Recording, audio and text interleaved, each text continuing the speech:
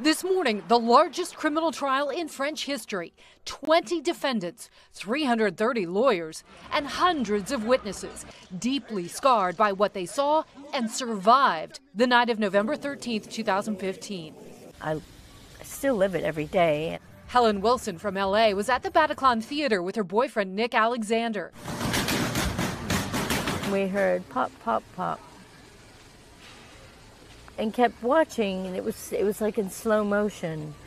And then a guy pushed open the door with one hand and had a gun in the other hand and started shooting people. Helen and Nick were both shot that night. She held him until he died.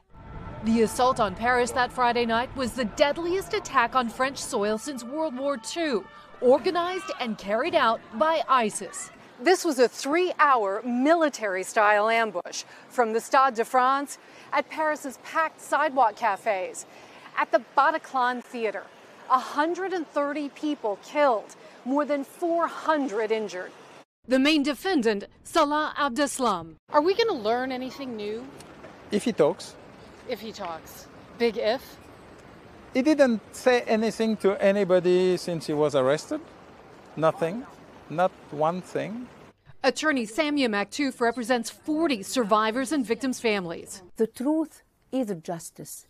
And to understand what happened on the 30th of November 2013 is important. Helen is learning to cope with the pain of her injuries, but she's determined to look the defendants in the eye. I'm going to do whatever I can to make sure that my voice is heard, and that his voice is heard, and that all of those other people that are no longer with us are heard through me. Helen Wilson is scheduled to testify in October. The trial itself is expected to last 9 long months, with a verdict sometime at the end of May. Possibly.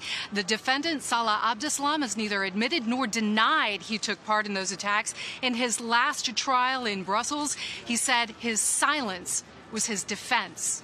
Hoda? Kelly, justice a long time coming there in Paris for us. Thank you.